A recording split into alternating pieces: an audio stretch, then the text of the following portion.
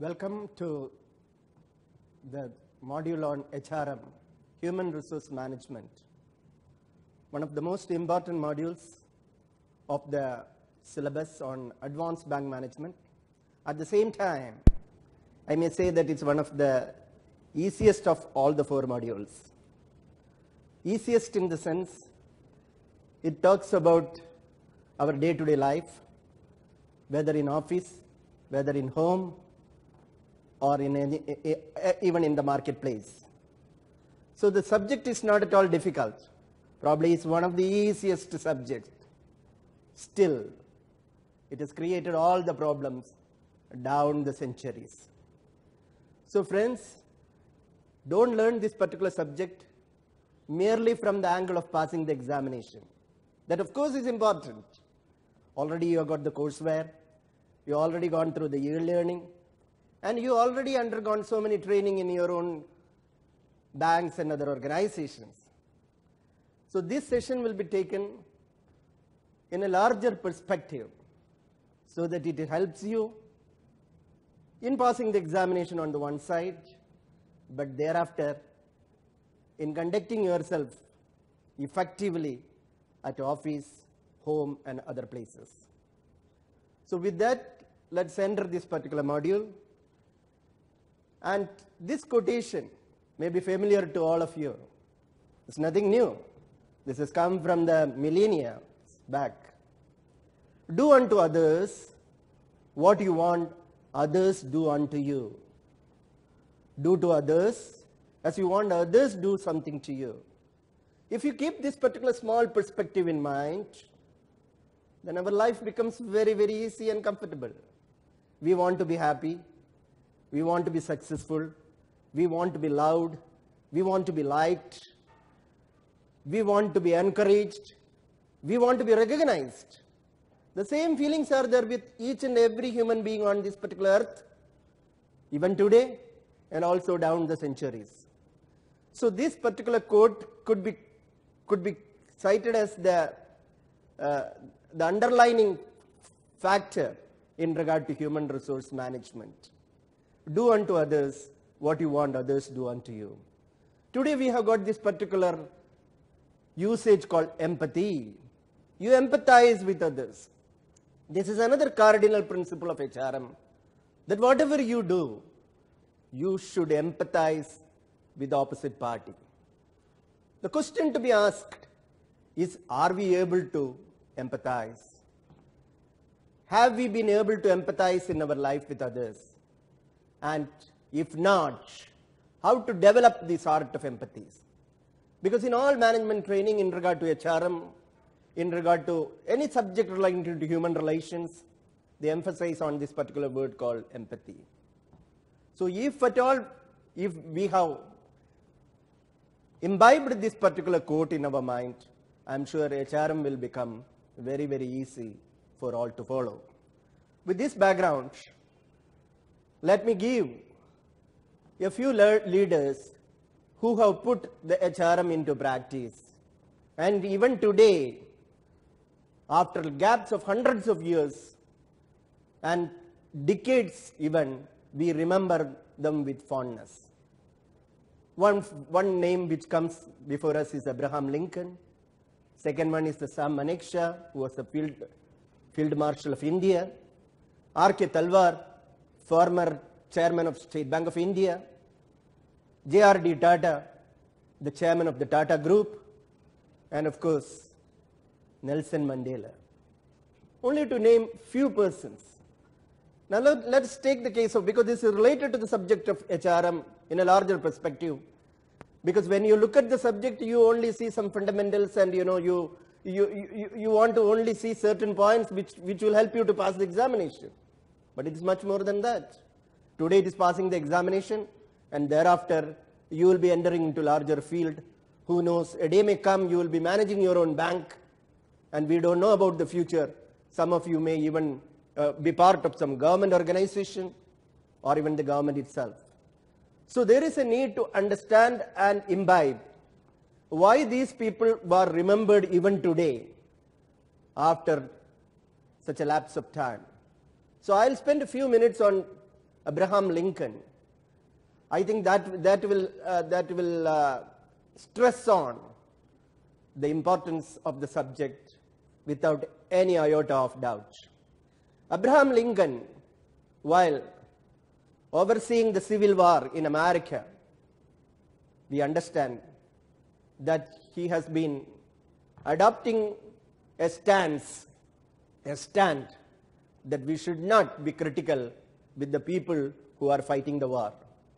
And it has been said, after the death of Abraham Lincoln, they saw so many letters, unposted letters, which were actually criticizing the action of the people in the war front. So Abraham Lincoln believed that if we have to criticize somebody, if a letter is to be written criticizing somebody's action, that such letters should not be posted in a hurry. It should be kept for some time and reflected over and should be posted only and only if it is necessary. This can be contrasted with today's situation in many places. If something goes wrong, immediately the question arises as to who did it first. And immediately somebody's name is identified, and that is what is called accountability. And as soon as a person is made accountable, the news comes out, so and so committed the mistake, and thereafter all type of enquiries and other things follow. So if you follow the maxim of Abraham Lincoln, I'm sure Abraham Lincoln would not have announced the name of the person. Probably he would have said, let us wait and watch before we go public about it. So we can go deeper and deeper. Second is Sam Manekshaw. He was our field marshal. About Sam Manekshaw, it has been said, if any paper goes to him recommending penalizing for some soldiers for the action done on the war front, it seems he used to keep that particular file for long, study it, reflect it, generally return it, not accepting the recommendation. Manekshaw said once that it is easy for us to comment about somebody's action sitting in the headquarters, but it will be very, very difficult to visualize how a man functions at the time of the war. Can we visualize ourselves in the battlefield when we take a decision about somebody?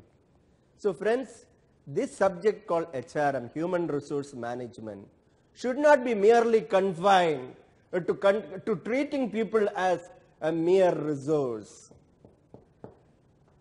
To call even human being a resource itself is somewhat demeaning the human beings. But whatever may be the reason, over the period it has been mentioned, human being as a resource. If you consider something as a resource, you may treat it very casually. Now look at these particular machines, look at these computers, look at any of these things, your car, your vehicle, or whatever it is. These are all resources. How you treat it? If you don't like the computer, you will throw it out. You will purchase another one. You will replace it. If you don't like this particular, say even house, you abandon that house. So that is all resources. But can you do that with the human beings? If you adopt that particular, hiring and firing, as is current in some of the Western world, and currently coming to India also, can we have a society of joy and happiness?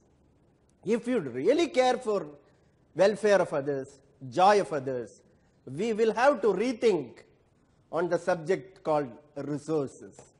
Human being cannot be merely treated as a resource, and it is not, and definitely important point called human resource management.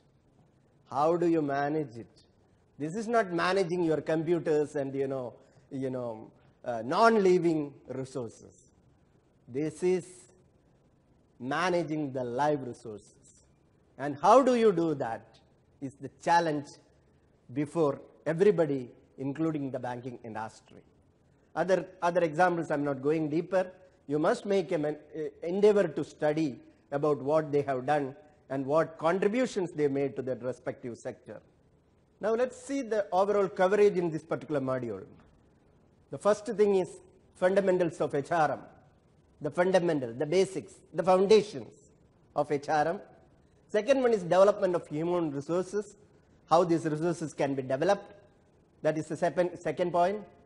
Then human implications of organizations, employees' feedback and reward system, performance management, and HRM and information technology. So 6 modules covering almost 25 marks, and 25 marks which can be easily obtained if you try to understand the practice of human relations rather than the theory of it. Though theory is important, the practice assumes more. Now, is human resource management a new subject? Absolutely no.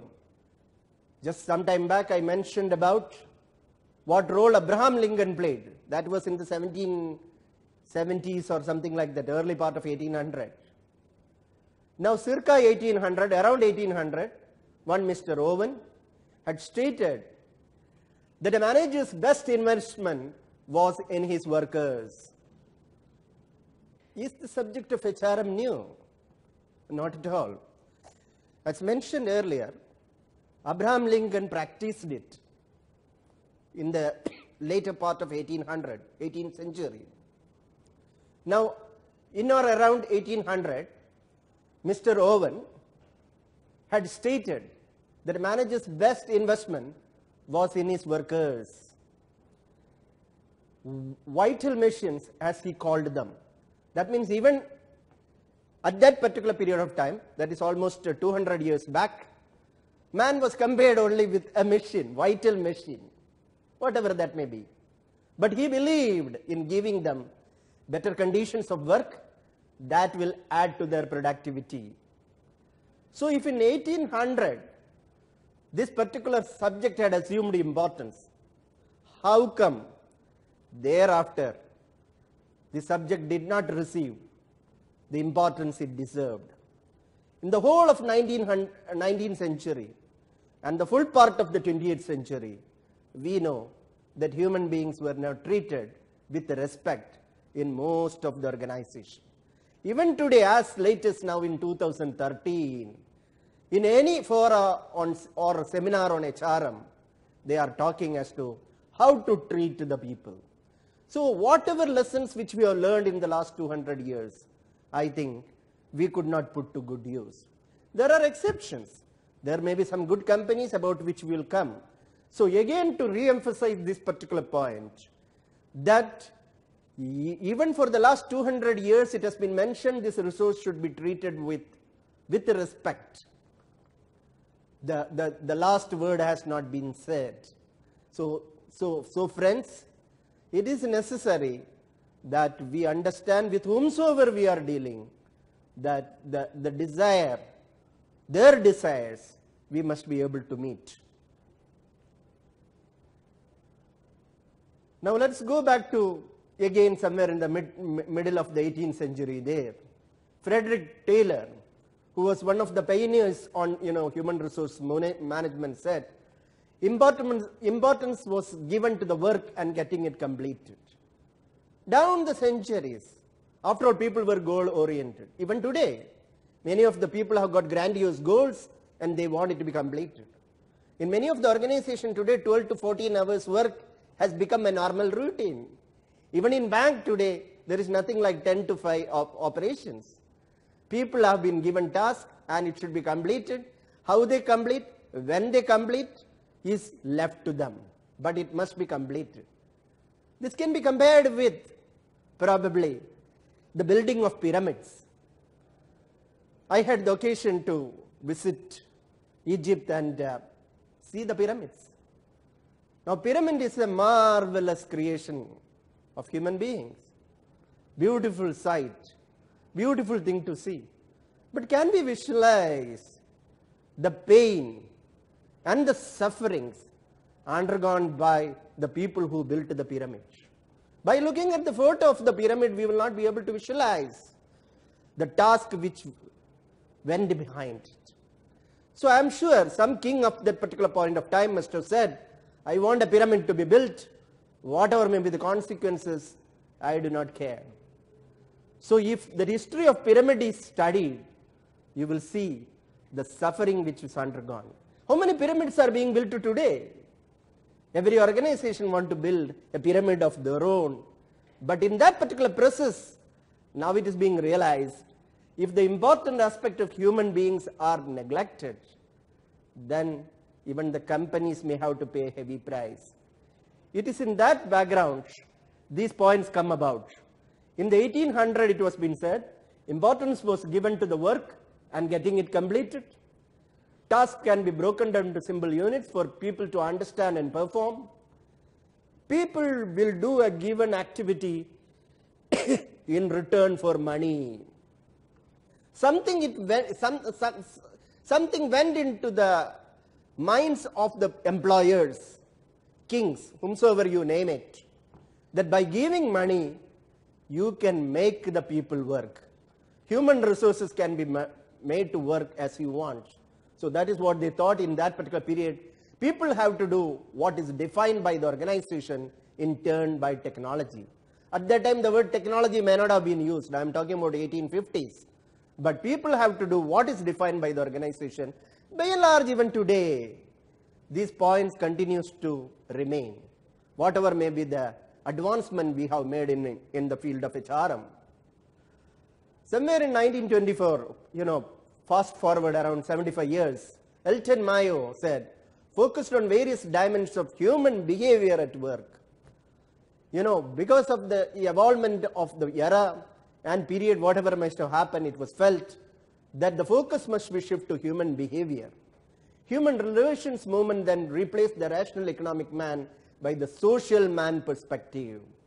It started believing the man does not live only by bread alone. He also needs other social and other life concern. Individuals are motivated to work by other than monetary factors. Increasingly, it has been felt now that the people are not merely chasing money.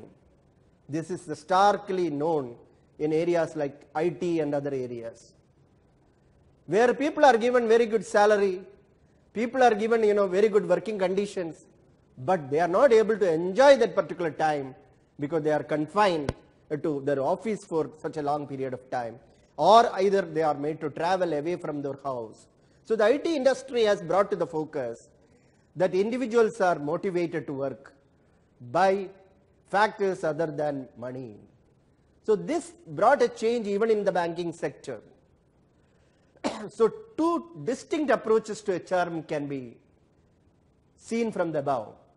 One is based on economic and accounting, emphasize a hard-headed, profit-minded approach to use of human resources. Over the years, either it is winning the war, or it's building a pyramid, or it's building a dam, you name whatever it is.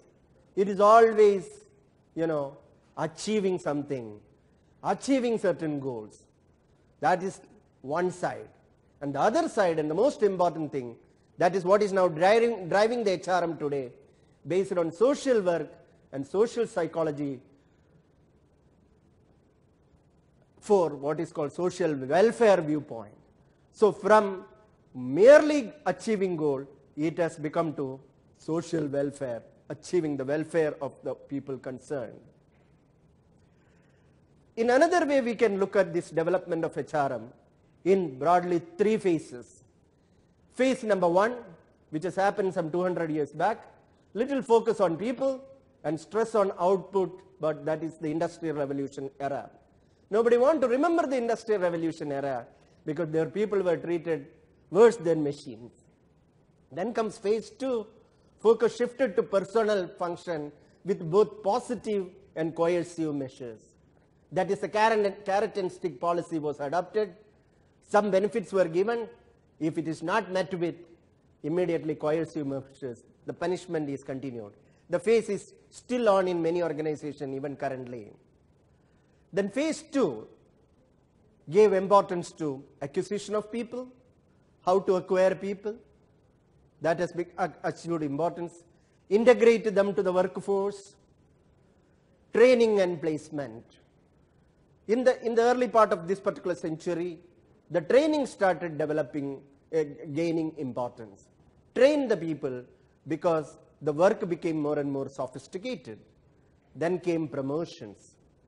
It has been felt that periodical, timely, merit-based promotions are necessary to ensure that people contribute for the growth of the organization. Then, of course, compensation. Compensation has become a big issue all over the world.